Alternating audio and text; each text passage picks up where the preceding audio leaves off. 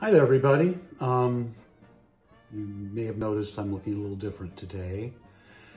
Today's a very special day in the Empire because it was exactly 9 years ago today that I first took to the streets portraying the character that I portray every day for this vlog, but also for tours, and we'll talk about that in a little while.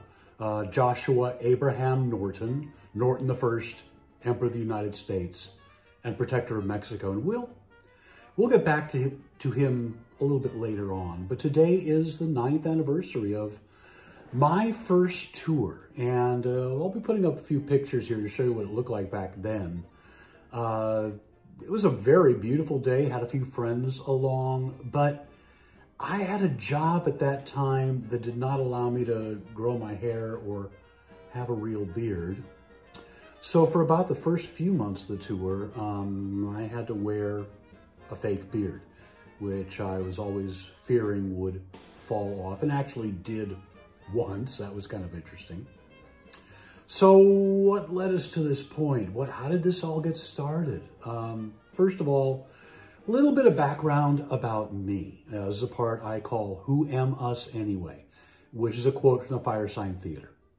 Big influence on me, as were the Marx Brothers and the Credibility Gap and the Three Stooges and Monty Python's Flying Circus, which is why you will often see references, vague references, I don't actually come out and say it, to these very things in the vlog. I like to keep things kind of obscure, and we'll also get to that in a little bit as well.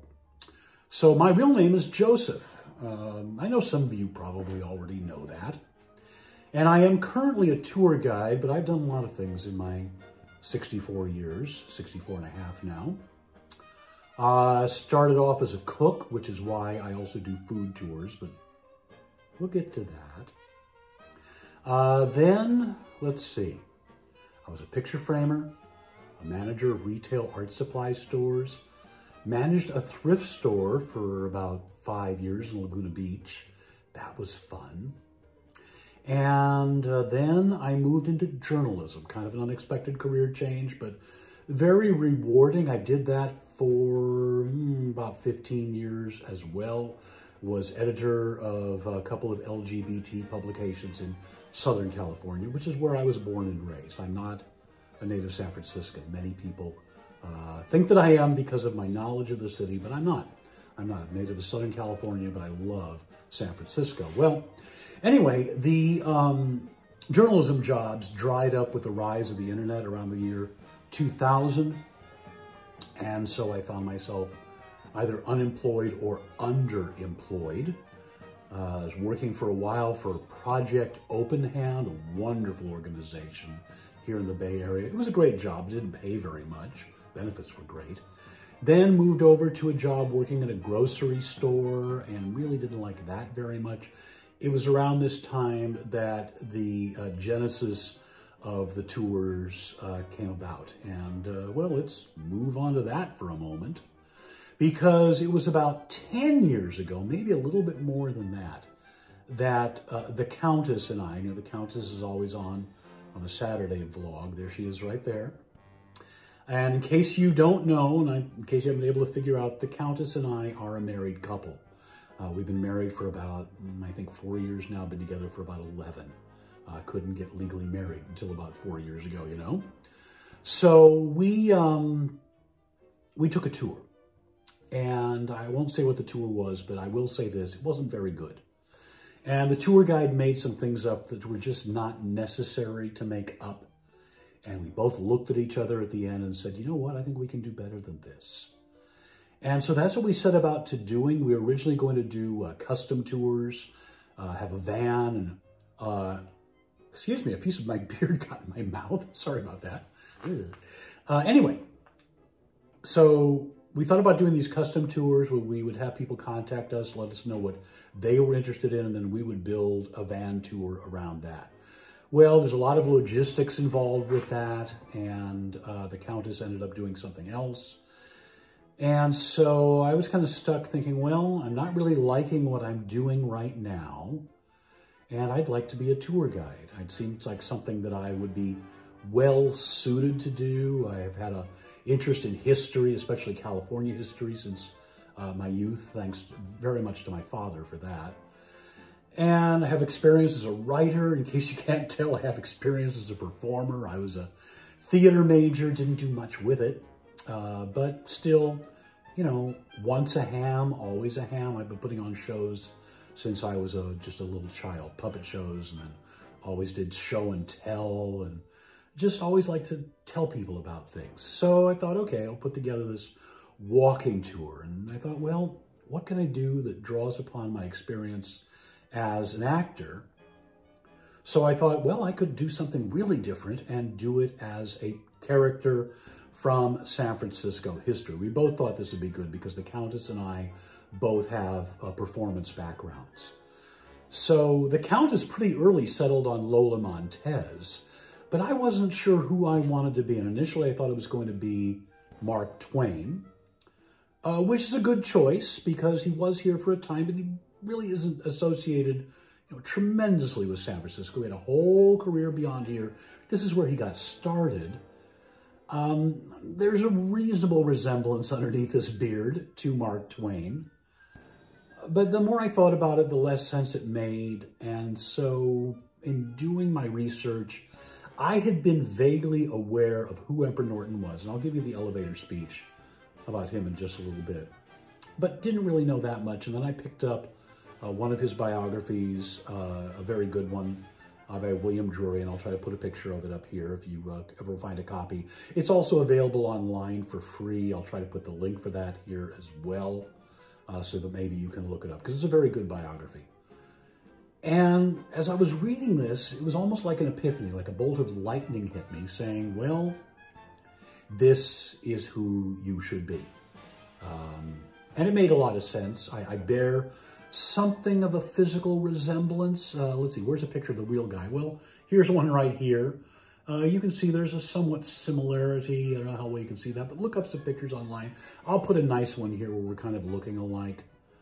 And he was very flamboyant and was very important to San Francisco history. So I thought this was who I should be. And so the Countess made me a very early uniform, which I think you'll see in the pictures from the first tour, and then later on got me the first coat that I wore for about 6 years. That wore out. It was almost gray and in tatters. It is in tatters. I still have it. And so crowdfunded a second one. These uniforms are handmade in Pennsylvania for Civil War reenactors, and it's actually the same coat that he wore, same style coat, not the coat. Took to the streets, and wow, what an adventure it's been. Never thought when this started that it would take me to the places that it's taken me to and allowed me to do the things that I have done. In those years, the Countess and I have become an important part of San Francisco history community, given lots of talks and lectures, been out on the street 3 days a week doing my own tours. I'll talk about the other tours I do as well in a little bit. And just adulation and love from the people of San Francisco. There was a real hunger to have the Emperor back among them again, and I am greeted as the Emperor constantly when I'm out and about and giving the tours. So that's been wonderful. Become something of a, I would say, a D-list celebrity in this city, which is kind of a dream come true. That's been a lot of fun. It's always interesting to see how people react to me when I'm not dressed as the Emperor, because especially in the financial district where I'm seen a lot, 2 days a week, sometimes 3, people come to expect to see me there and greet me all the time. One of my favorite reviews, by the way, I'm very proud of the reviews, what the Countess and I get. We are both 5-star tour guides on TripAdvisor, get a certificate of excellence every year, have had virtually no negative reviews. So where was I? Oh yes, the TripAdvisor review, that's my favorite, said that it's really fun to walk behind me when I'm out dressed as the Emperor, and people either acknowledge who I am or look away in horror. Oh, I love that. I just love that. So that's been great. I've met virtually every former mayor and current of San Francisco. I haven't met London Breed yet. I haven't met Gavin Newsom, but I think pretty much all the others.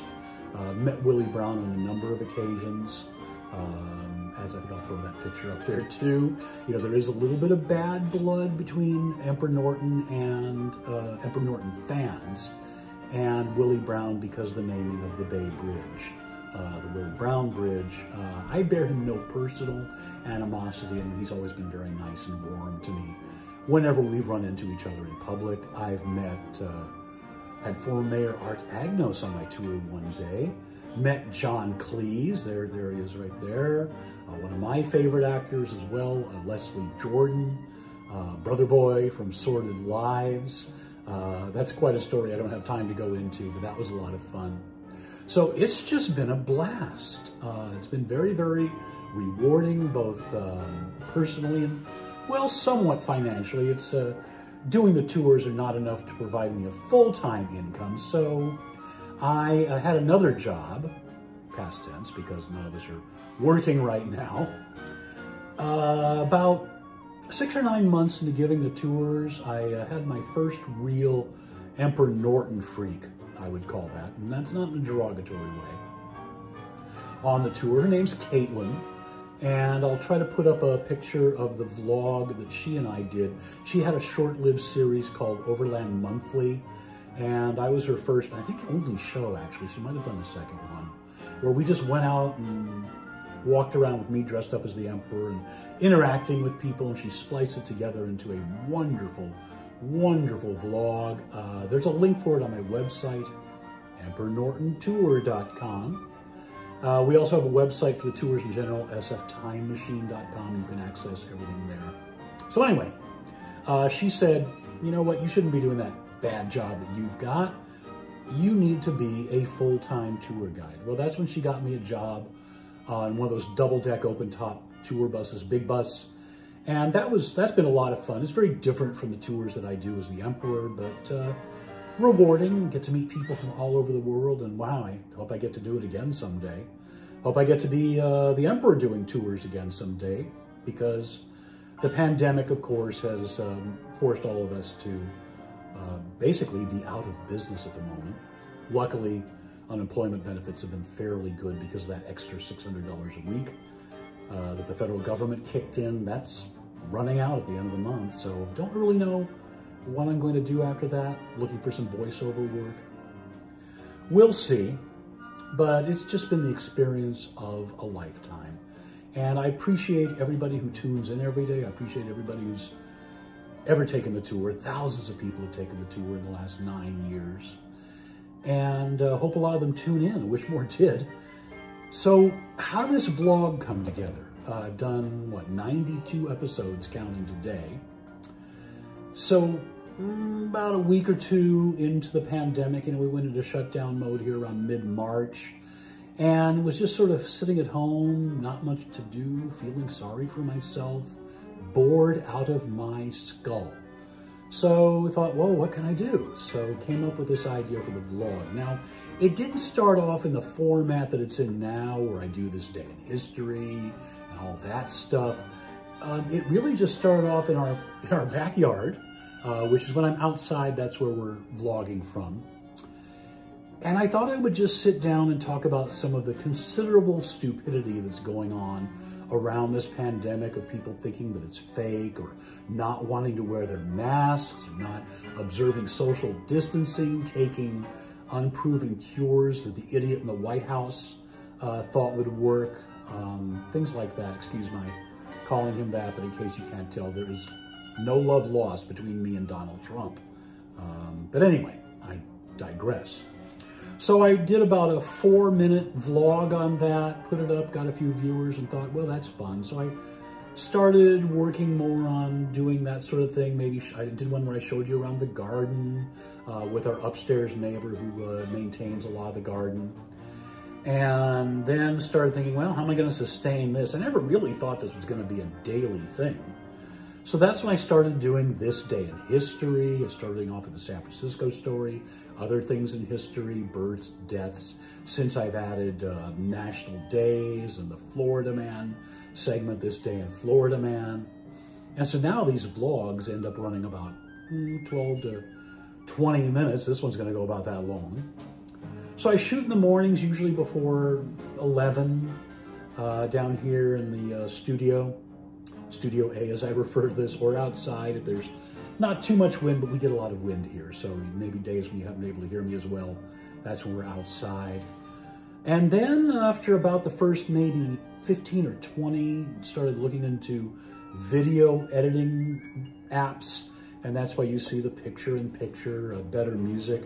The music used to be having my iPad next to me playing music. Very low-tech. Invested in better microphones as this went along.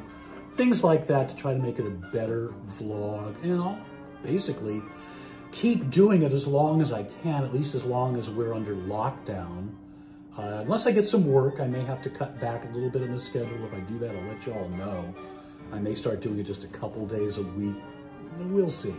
This takes me, with the pictures, the editing, the music and everything, this takes me about 3 hours a day to put together, which is fine because I really have nothing else to do. So it's not a big deal. So what's the future? Well, none of us know. We never know the future, of course. That's why we talk so much about the past. And so, I don't know, I'm going to keep doing it. I need to find work by the end of the month. I need to start getting some more income coming in. I'm getting listed on a voiceover website. I'm hoping to pick up some work doing that, maybe writing. I really would like to do sleep stories and things like that. Cartoon voices is something that I've always been interested in doing. Voiceover work, I've actually done some for a couple of film trailers, one documentary. Things like that. In case you can't tell, I have a pretty decent, well-trained voice. And so, if you know of anything out there, please send it my way.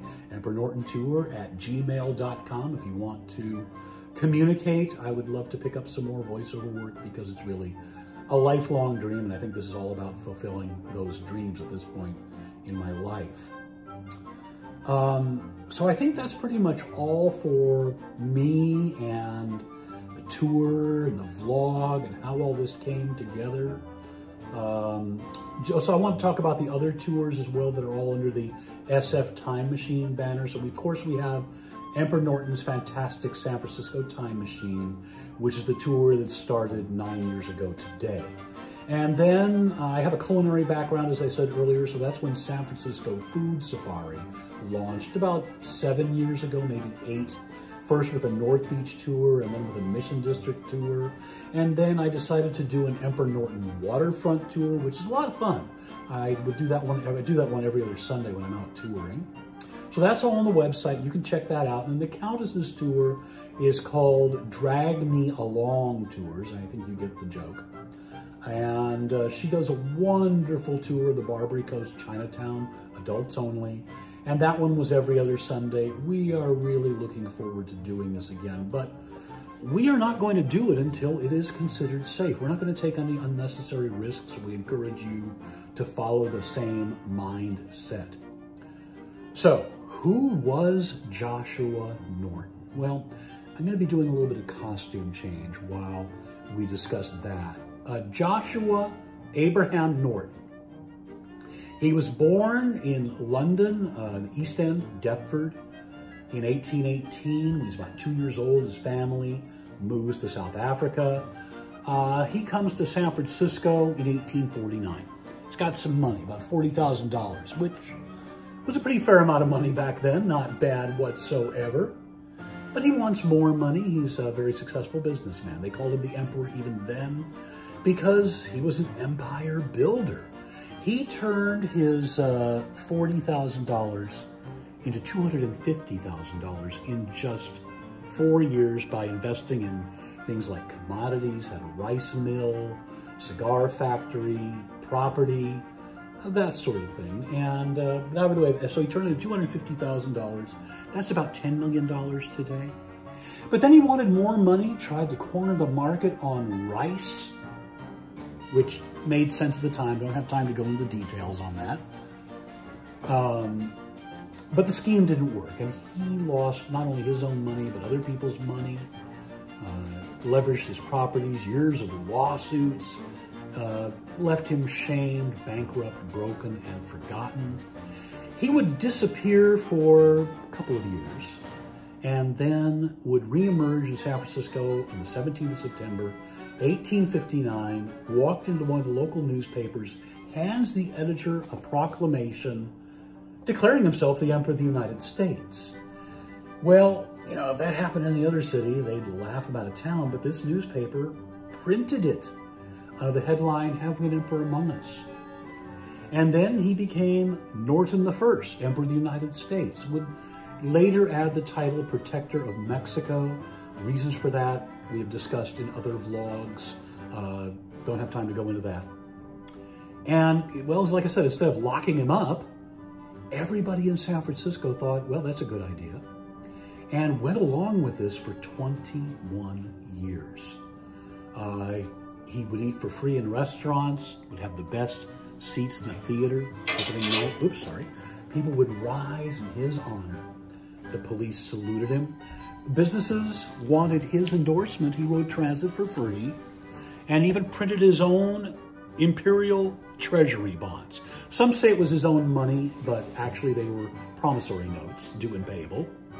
Of course, they never were paid. And they were accepted as legal tender whenever he presented them anywhere in the city. He had the run of the city, and then came up with ideas people honestly thought were a little bit odd at the time, but he was a visionary. And sometimes a little bit of madness makes a great visionary, they say. And that is one of the questions, of course. Was he truly mad? Well, we don't know. Was he crazy or crazy like a fox? Who knows? I like to think it's a combination of both, that he was a little bit off, probably. Maybe had some delusions. He was perfectly sane about everything except if you questioned him being emperor. But he also knew he had a good deal going. Didn't have to pay for much except his boarding house room. And even that may have been paid for by the Masons. We don't know for sure. But he did quite well. So he thought, why not? Let's keep this going. And so he did for 21 years. Among his ideas, well, the United Nations, the San Francisco-Oakland Bay Bridge, which by all rights should be named the Emperor Norton Bridge. Sorry, Willie. All sorts of things like that. He was a great champion of human rights, sticking up for the oppressed, the Chinese, African Americans, Native Americans, early advocate of the vote for women. He was a great humanitarian, which is maybe one of the reasons why we still, epaulets don't look good, still love him to this day. So as I said, he has a long and prosperous reign of 21 years, passes away January 8, 1880, and they have this huge funeral for him. That said 30, well, some estimates say as low as 3,000 to 30,000 pay their last respects when his body's laying in state. His funeral procession, they say, was over 2 miles long. It is estimated that, well, anywhere from 40,000 to 250,000 people lined the route to the cemetery. He was buried in San Francisco, but they moved into Colma, a city south of here. They basically moved everybody, including the emperor. In 1934, he was reburied in Colma with 21 gun salute, full military rights, and he's there still to this day. His grave is visited twice a year, at least, by, first of all, an organization known as the Ancient and Honorable Order of E. Clampus Vitus. What say the brethren? I'm a member of that myself.